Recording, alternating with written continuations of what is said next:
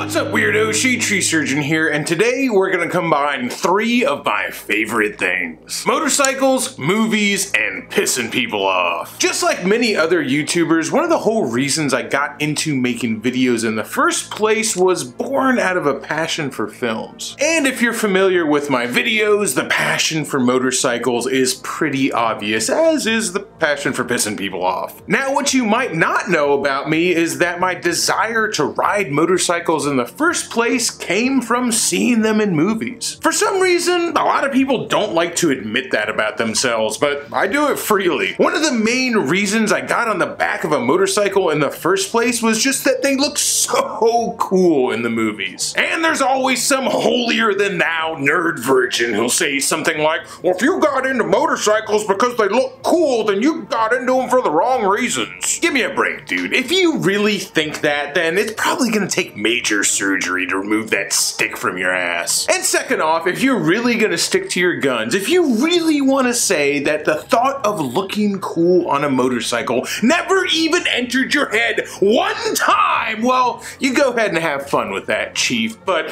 to quote old Billy himself, the writer doth protest too much, methinks. I digress. The connections between Hamlet and Sons of Anarchy notwithstanding, let's move on to something a little bit more modern. Today's topic is the 5 greatest motorcycle movies of all time, according to you. As usual with these videos, I posted this question to all my Instagram and Facebook followers. Huge thanks to everybody that participated there. Y'all the real MVPs. This was definitely a little bit of a tricky question because were we asking what was the best motorcycle movies of all time, or what was the best motorcycle to ever appear in a movie for any length of time? And really it was neither, because what I asked people to do is list what movies inspired them the most to ride motorcycles in the first place. And while there was a very clear and rather unsurprising winner when I tallied all the votes, the fact that we were all young, dumb, and impressionable when we first saw motorcycles in movies led to some pretty hilarious confessions. One of my favorites being Suburban Delinquent's vote for Vanilla Ice's magnum opus remake of Rebel Without a Cause, Cool as Ice.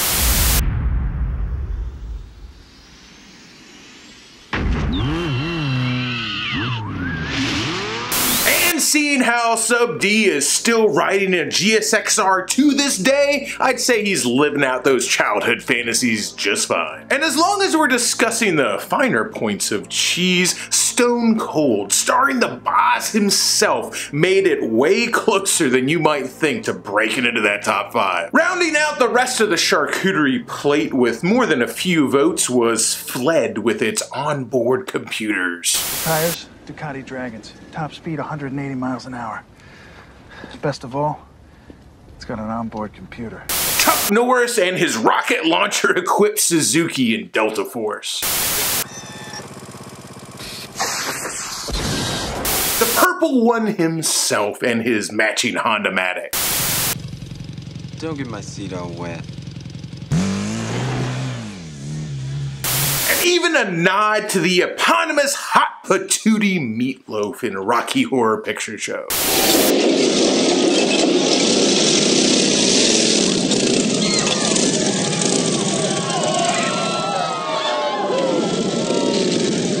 No matter how cheesy the answer, you can't hate it, man. These are movies from our childhood, scenes that stuck with us and made us want to ride. It's why, even though I personally don't like Sons of Anarchy, I still think it's an absolutely amazing show because it inspired so many people to get on a bike. My own personal number 1, Akira, didn't break the top 5, although I was always way more fascinated with the clown's cruisers than I was with Kaneda's futuristic sport bike. Bruce Willis riding into the proverbial sunset on Zed's FXR, the Lost Boys and Cobra Kai terrorizing the streets on their Enduros, and of course the Dirt Bike Kid round out my own personal top 5. But this isn't about my list. This is about the movies that you guys picked, so let's get into it. First off, I want to give honorable mentions to The Wild One and The Great Escape. They both received a whole lot of votes and came pretty close to breaking into the top 5. They're both amazing movies, and I really think that they only failed to make the top 5 because of the age of my audience. While I'm sure more than a few of my viewers remember seeing those movies in the theaters, I think that most of my audience, just like myself, experienced their formative years in the 80s and 90s. I certainly respect those movies and enjoyed them both as an adult, but there was no way I was watching Brando in black and white when there were supersonic cycles gunning down bad dudes with machine guns.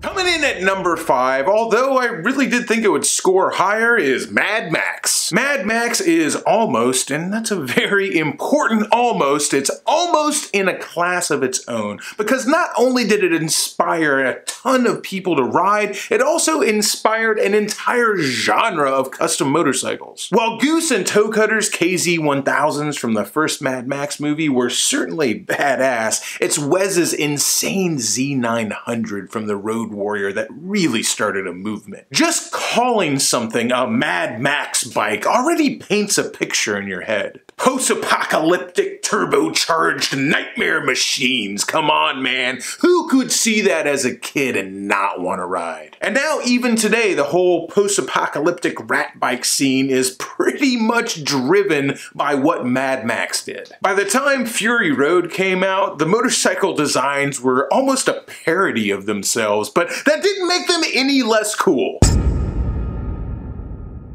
Coming in at number 4 is the iconic GPZ 900 from Top Gun. Fitting that it came in right above Mad Max, because the GPZ was Kawasaki's replacement for the KZ1000. Even without Maverick racing fighter jets on this thing, this was already the bike that was thumbtacked on a whole lot of kids' walls. And the fact that Tom Cruise was riding one to go nail Kelly McGillis, well, that was just icing on the cake.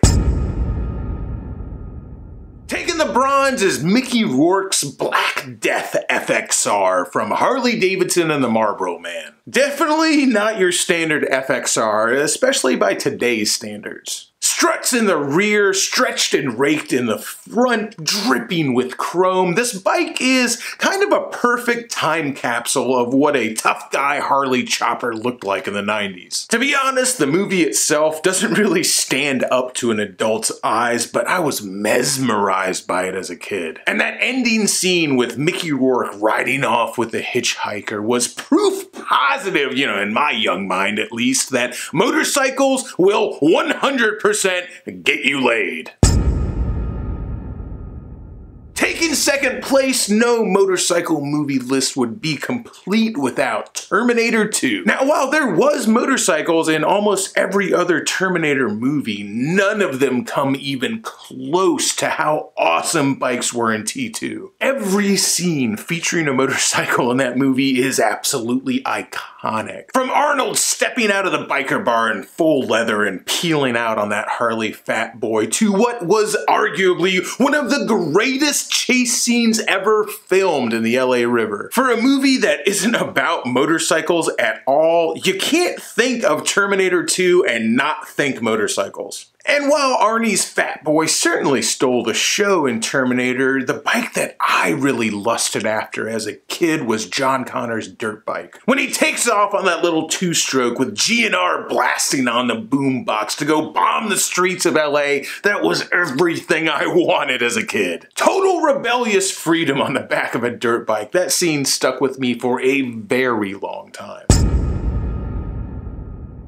And taking the podium to nobody's surprise is Easy Rider. Remember when I said before that Mad Max is almost in a class of its own for inspiring an entire genre of bikes? Well, Easy Rider did it first. While those two panheads, Captain America and Billy's Bike, certainly didn't invent the chopper style of motorcycle, they did bring it to the masses. The amount of people that movie not only inspired to ride, but also inspired to build motorcycles is absolutely staggering. And when you also take into account the endless other motorcycle movies that Easy Rider inspired, and all the people that those movies inspired to ride, pretty much the internal combustion engine is the only thing that's done more for motorcycles in America than Easy Rider has. Even though it's not my personal #1 because it wasn't a movie from my childhood, I certainly cannot argue for a second that it doesn't 100% deserve the top spot on this list. It's also worth mentioning, I think, that Easy Rider is way more than just a motorcycle movie. This movie defined a generation. It's an absolutely beautiful film. The hippie revolution of drugs, rock and roll, and free love was on full display. Some of the scenes in this movie probably seem cliche now, but remember, this thing came out in 1969, and it wasn't some pandering exploitation flick either. Sure, Wyatt and Billy seem to be living the ideal hippie dream, removing themselves from this capitalistic society that they scorn so much. But their entire trip, all of their so-called freedom, is still funded by a large drug deal, which, legal or not, is still capitalism. Their dream is only made possible by money, and plenty of it. It makes all their dreams of living a free life on the road turn to that much ash in their mouths, and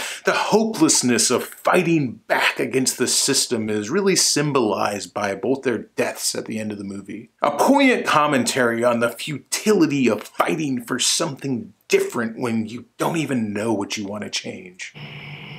We blew it. And Easy Rider may mean something completely different to you, and that's fine, man. That's the beauty of art. Interpretation is relative to the beholder. Well, that about wraps up the top 5 list of the greatest motorcycle movies of all time. Did I miss your favorite one? Most assuredly. We all remember the very first time we saw a motorcycle in a movie or on TV and thought to ourselves, damn, that's cool. For you, it might have been a television commercial, it might have been a race, it might have been a Saturday morning cartoon, hell, it might have even been YouTube. We were all in a different place when motorcycles first piqued our curiosity, and saying that one is better than the other is absolutely ridiculous. This elitist attitude that some people have about getting into bikes for the right reasons is total horseshit. Whatever got you into bikes, in my eyes, that's a good thing, because that means one more of us on the road and one less of them. So make sure to tell me how you first got interested in motorcycles down in the comments section below, and leave me your own personal top pick for greatest movie motorcycle of all time. Also, don't forget to hit that thumbs up button and subscribe if you haven't already. Huge thanks as always to all my Patreon supporters. This channel would not be possible without you. And if you want to participate in the voting for my next list video, make sure that you're following me either on Facebook or Instagram. Links to both of those in the description down below. Till next time, y'all, keep it weird. And P.S. just because I like pissing people off, I purposely didn't talk about The World's Fastest Indian. It's a great movie to be sure, but the way that the scenester crowd tends to latch onto that flick and wear their love for it like a badge of honor on their sleeve just really annoys the crap out of me. So if you made it this far, go ahead and peruse that comment section for the deluge of fanboys who are frothing at the mouth because I didn't talk about The World's Fastest Indian. They'll probably also be bitching about On Any Sunday and The Long Way Round. Check it out. I think World's Fastest Indian is a great movie. I really do. It's amazing. And so are the other ones. I just like having my fun. Okay, for real this time. Keep it weird, y'all.